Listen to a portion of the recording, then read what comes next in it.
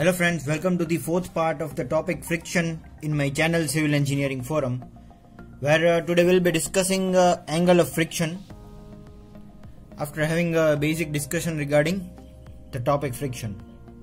So basically, what is angle of friction and what is its importance we'll understand with the example of a box. Suppose if we consider a box lying on a rough surface. So this is a box and this is a rough surface. Then obviously the weight acting will be towards the gravity, that is downwards, and it is abbreviated by W.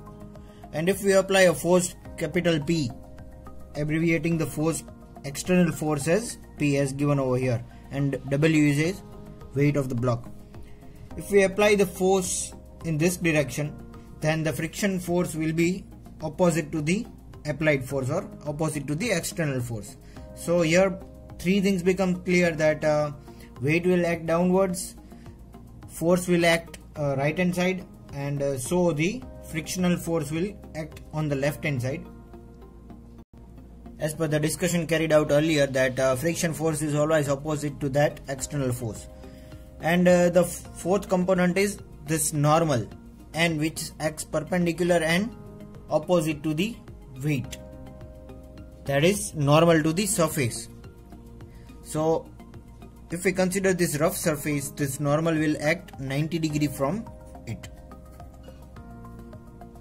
So these are the basic four components, where W is the weight of the block, N is the normal reaction, P is the external force, F is the frictional force. And what is this resultant of N and F? It is shown over here. It is the resultant force of this normal force and frictional force. If we remove these two forces and replace it with another force which is equal to the magnitude and direction of both of this, that is known as resultant force. And as it is the resultant of normal and frictional force, it is shown between both of this, and it is abbreviated by R. So basically what angle of friction is, that is the angle between this normal force and the resultant of F and N, that is resultant of frictional force and normal force.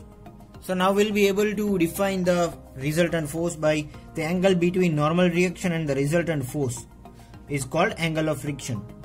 Now what will be its importance we'll understand by solving few examples, but before that I would like to tell you that with the increase in this frictional force, there will be the increase in the angle of friction, that is the value of phi will be more.